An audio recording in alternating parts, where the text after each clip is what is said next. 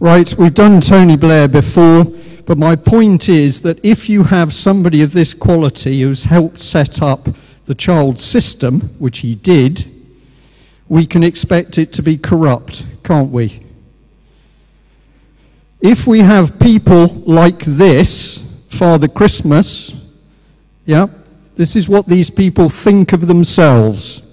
The Lord Chief Justice dressed up as Father Christmas with Jack Straw, who in his student days was not a nice man as far as I know.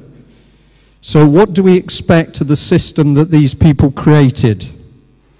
What do we expect of this man who was looking after the Department for Education, Families and Schools? He's a member of a club which was started by the Nazi Party. He spends public money on travel when he's not supposed to do that. We have the evidence. So the man's lying. Here's one of the letters about it to prove what I'm saying is true. What about this lady?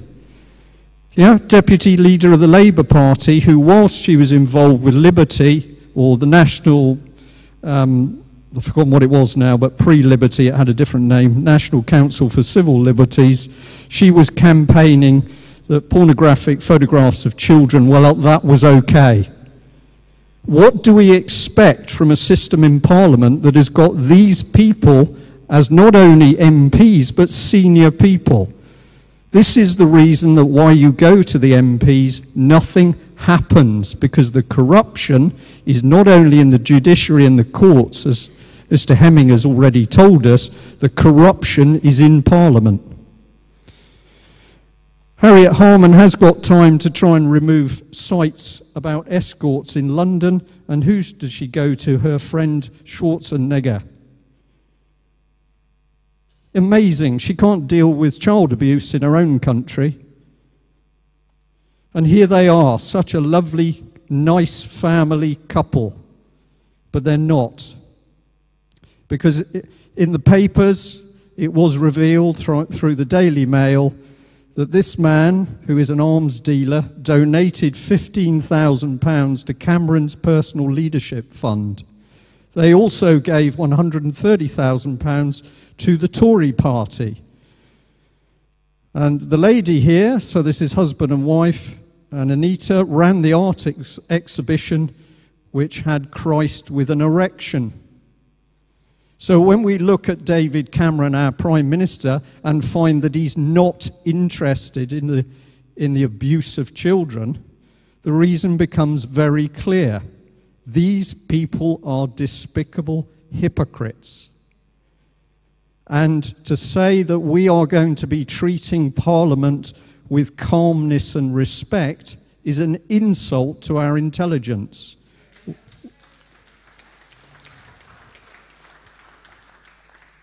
Here is the education site. What should we do if we're concerned about a child's safety? The advice is go somewhere else.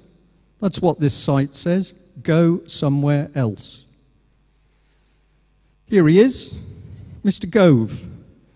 Now what I'm going to say to you, as I give you about 5 slides in no time at all, these are the people we are going to target. We're not going to use violence. We're not going to threaten them. We are simply going to bring them into the spotlight and ask them to do their job. And if they don't do their job, they are going to be brought to the courts, but the courts are not going to be the corrupt state courts. They're going to be the people's courts. And I can tell you this is already starting to happen. Here's another man, Mr. Gibb. What's he interested in schools? International policy. They can't sort out inner city schools, but they're looking at international policy. And here is a very interesting lady. She's a bit sweaty.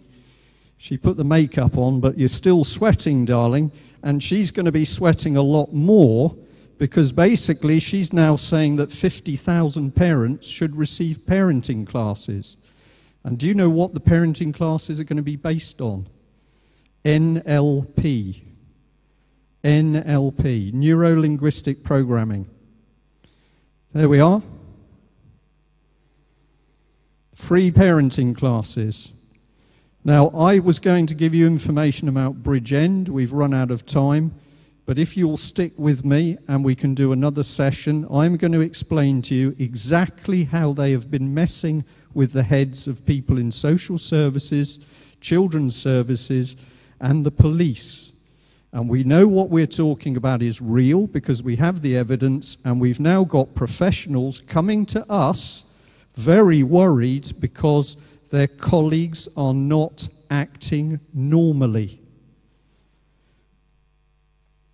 Tim Lawton, well, here's a wonderful man.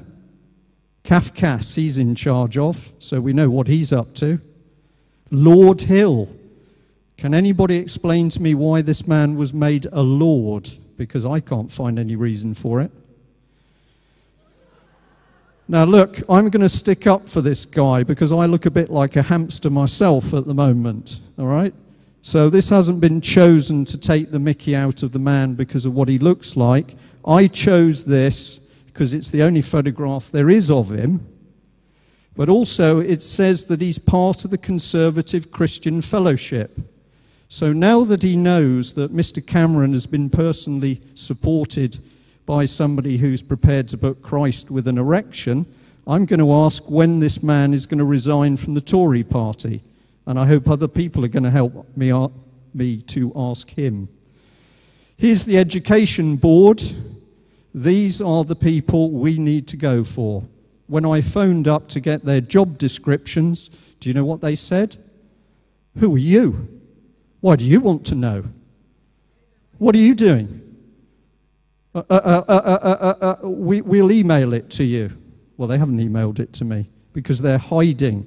So we're going to dig these people out of their little holes. Here's an interesting lady. She's the chair of the parliamentary group on missing children. 200,000 adults go missing in this country every year. 80% return. Roughly 40% don't. Sorry, that's persons go missing. 40% don't. So roughly, did that wrong. 20% don't. That's roughly 40,000 people, of which 2/3 are children. They are never seen again.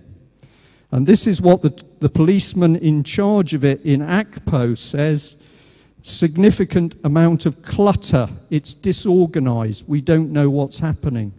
I'll tell you why they don't know what's happening, because if we knew where the children were going, the scam would be open.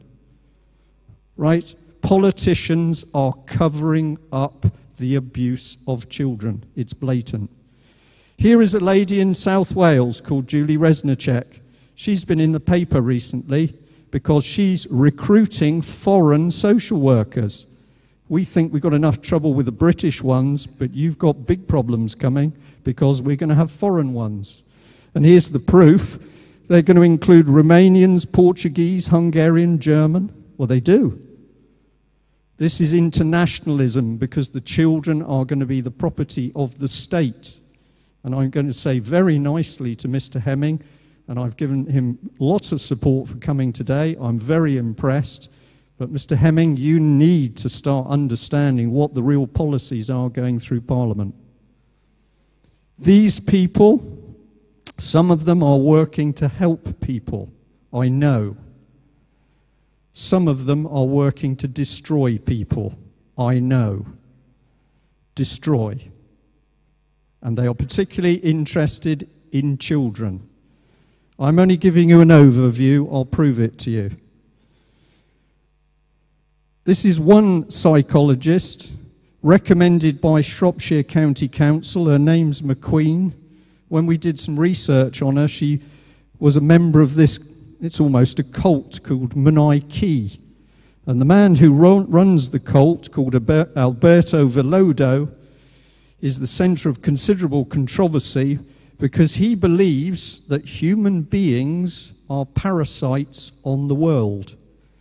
So Shropshire County Council accuses a mother of being mentally deficient, and the clinical psychologist they recommend to write a report on her has done the rights for Munai.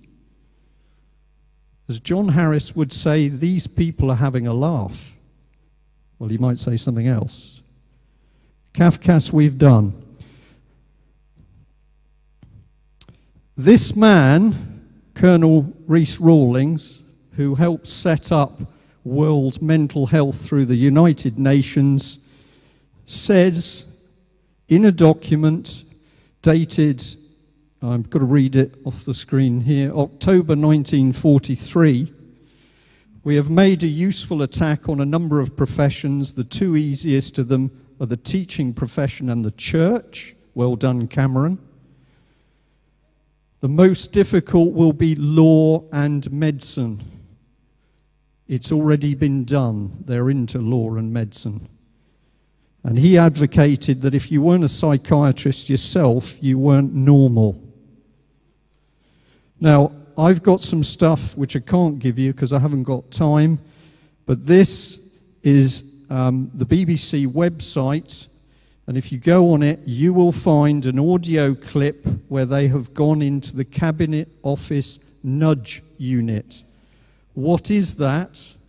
It is the inner sanctum of the Applied Psychology Unit. We have exposed this in the UK column in great detail. They are actively using NLP and applied psychology on people in public services. They have set up applied psychology cells in every department, and they have been told, and we have the documentation which says it, they are to change the views and values of the people in the departments before they are unleashed to change our views and values. And the techniques they are using, you will not know it's being used on you. If you can do that with an adult, just think what a grubby little child abuser could do with a child. So when you meet a children's services person or social services person and you say this person is not acting normally, because that's what I've got people describing to me very accurately, they're not acting normally because they are not in their right minds. Over 40 young people have committed suicide in South Wales, and we can show that at every level they are being given doses of neuro-linguistic programming. Why am I so confident? Because I have got NLP experts who've come to us because they are so frightened at what they've discovered about the use of NLP for political purposes. I'm going to end on that. You can research NLP yourself, but I will say to you, if we're going to stop the child abuse, we've got to get the rest of this picture out, which is the people handling the children are themselves victims because they've had their minds interfered with. Okay, we have the evidence. Now the next thing we've got to do is get the groups working together properly. We won't all get on all of the time, but if you're interested in us and the fact we've had this conference, we are not going to be pussyfooting around with politicians and judges and the police. We are coming for you. Okay?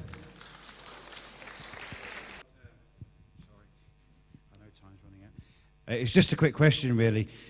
Somebody mentioned earlier on about we're going to take them to the People's Court or the Open Court, whatever. What court are we going to take them to if they own them all? If they own them all. There's not a court in the land that they don't own. Well, you're absolutely correct. They own all the courts, which is why the courts are corrupt. But under common law, which is the basis of law in this country, when the government is acting unlawfully themselves, people are entitled to set up their own courts. That's part of our constitution. It is part of our constitution, and I've got to say the British Constitution Group has been explaining this. We've done the research, we know the history, we know the laws, we know common law, and we have already started down the path of setting up our own courts. That's not British Constitution Group courts, that's your courts. And we are also starting to recruit peace officers who are people who will take necessary action when corrupt police officers will not take action. So what you can expect to see are the people who are criminals causing you and myself problems being summoned to very different courts than they've been summoned to before.